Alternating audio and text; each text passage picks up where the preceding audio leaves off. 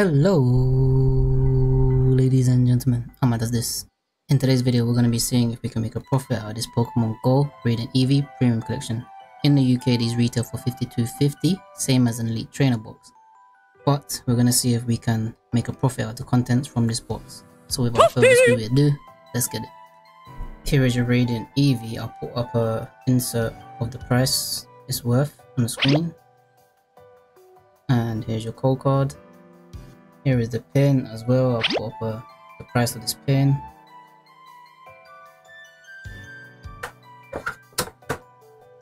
And here's the playmat. From the top of my head, I think this playmat is worth like a tenner in itself already. So there you go. Alright guys, so 8 packs. 1, 2, 3, 4, 5, 6. 1, 2, 3, 4, 5, 6, 7, 8. And we make a profit from 8 of these packs.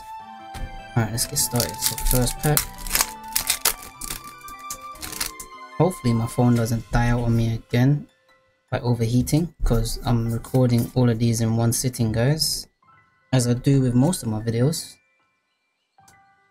And so far I've had a overheating issue with my phone because of how hot it is in the UK right now and how hot my room is with all of the electronics and heat that I've got. Nice reverse Bidoof.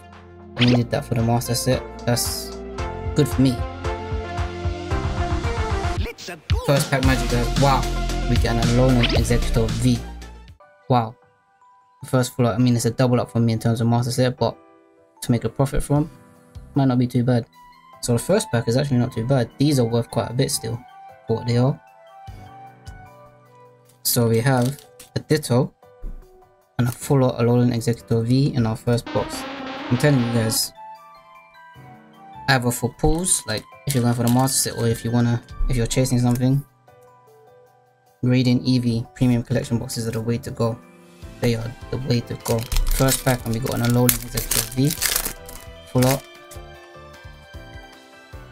and a Ditto, which that Ditto is going to help definitely in terms of the profit wise, because they're going for quite a bit. V-Star, Egg Incubator, Charmeleon. At this point as well for me, I've opened up just above 110 packs, reverse Apom, and my metal. I've opened up 110, just above 110 packs, and I've got, I think needs 17, maybe 16 cards left for the master set. A couple of reverses, and I think high five. I need 10 of the full arts and above. So yep, for me it would be good if I can get anything for the master set. Reverse Gyarados and a Slacking V, nice.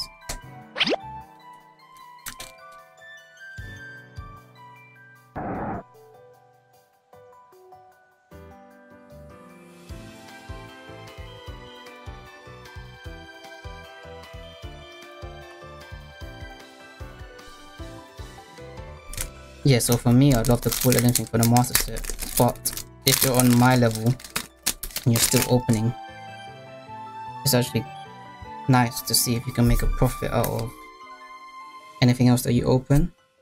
Obviously bonus if you can pull something for your master set, but if you can make a profit, then you can just keep from profits that you make or break evens.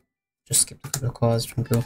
First Charmander, Alolan Executor V. Wow, is that 3 out of 4 hits? 3 out of 4 hits, guys, from this Radiant Eevee Premium Collection.